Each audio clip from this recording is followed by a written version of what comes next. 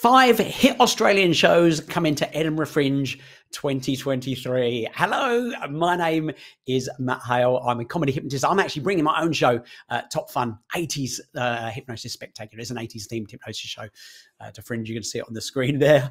But there is a really big problem with Fringe in Edinburgh, and that is there are so many shows. Look. That's a search of the whole program, right? Nearly 3,000 shows. So it's really tricky to know what to see somewhere. So I thought what I'd do, I get a few recommendations. I've already done a couple of the big festivals around the world already this year, and I'm coming from Australia, and I'm going to let you know about some other Australian acts who are also coming over, who've been well reviewed, five-star, award-winning. You've seen them on TV if you've been over here. So they're kind of like a bankable show to see. So, and also in a moment, I will also give you a recommendation for one of the most unique shows I've seen at Fringe Festival. So let's get into it. There we go. There's me. But it's not about me. Let's get on to my first recommendation here, which is Dom Chambers, an incredible magician, a boy in his deck. Really, really fun magic show. It's not your old style magic show. And Dom, you may have even seen him circulate, and he certainly went viral after his appearance on America's Got Talent. I mean, he's been on Fool Us as well, and America's Got Talent, and did incredibly well on there.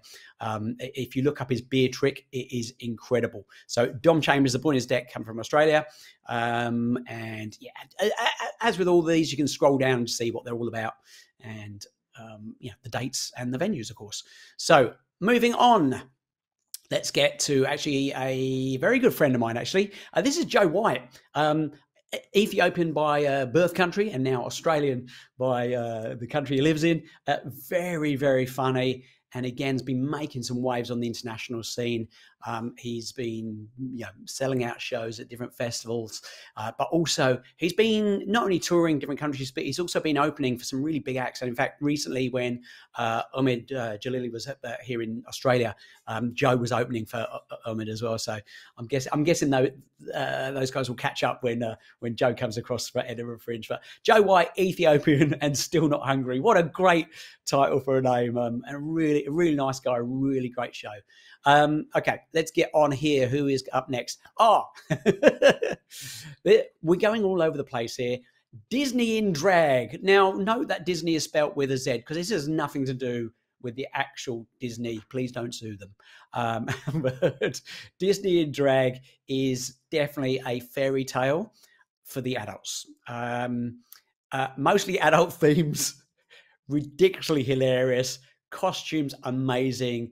And this show has been, I think they've been running this show for about 3 years. I've bumped into them in various different festivals. They're actually based in the same city as me in Australia, in Perth, Western Australia. And the Hairy Godmothers team who make this show incredible. And I know they've just been, at the time of recording this, they've just been killing it at Brighton Fringe as well. So put that on your list there. Disney in Drag. Let's keep moving on. Who we have up next? Another comedian. We're kind of zipping across some more comedians here. Amos Gill, The Pursuit of Happy-ish. Amos has been hard to ignore in Australia, and in fact in the US as well. He's been doing a lot of stuff in the US, doing a lot of work with Jim Jeffries. So that's the caliber of people that Amos has been performing with and around, and of course headlining on in his own right as well. I came off the back of Adelaide Fringe, where I think we both did 27 shows there each, and Amos was absolutely killing it over there. I think Adelaide's his home city as well, but incredible. You will see him on TV. You'll see him touring with incredible comedians, but of course headlining in his own right. Amos Gill, The Pursuit of Happy-ish, fantastic comedian. You'll see him at Gilded Ballroom at the Teviot. And did I tell you I'm going to tell you about one of the most intriguing, most unique shows I've seen at a Fringe Festival? It is award-winning. They've been on TV, and it is the Adults Only Bubble Show 2, or Bubble Show for Adults Only 2. Yulia and Kurt, oh my goodness, what a double act. They do actually run a bubble show for kids as well. Please do not ever get those two shows mixed up, else you could be in trouble. But the bubble show, it's even hard to explain, but it's one of those ones that I always just say to people who trust me, go to it. Occasionally someone will hate me for it, say like if it's just completely not their thing, but more often than not, people are like, will come out and say, I have no idea what happened, but I absolutely loved it. It is stuff with bubbles in, like technically just insane, but also as just a production and fun, crazy show. It is wild. So Bubble Show for adults only too. If you look up there, Australia's Got Talent audition, you can see the judges being absolutely amazed and a little bemused at what they just saw as well. But look, that's there's 4 or 5 shows there, 5 hit Australian shows coming over as I am making the journey across to Edinburgh Fringe 2023. And hey, I'd love to keep in touch with you. So please do the usual thing, hit the subscribe, hit the bell to get alerted in the new videos.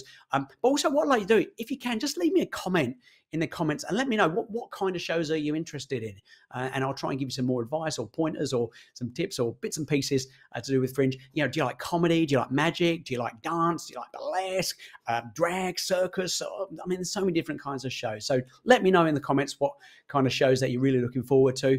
And as I said, make sure you hit the subscribe, like, and the little bell alert as well, because that will let you know about my next video. And the next video I will tell you coming up is what are we doing for the next one? Oh, that's right. How you can get your hands on the full Edinburgh Fringe program 2023, a printed version, even if you don't live in Edinburgh, or even if you're coming up to Edinburgh, but you want to get your hands on it before, or even if you arrive in Edinburgh or live in Edinburgh, I want to know where it's going to be. It's not out yet, but you can actually even get it before you arrive and way before the festival starts. So I'll let you know about that in the next video. But nice chatting, and I will see you on the next video. Cheers.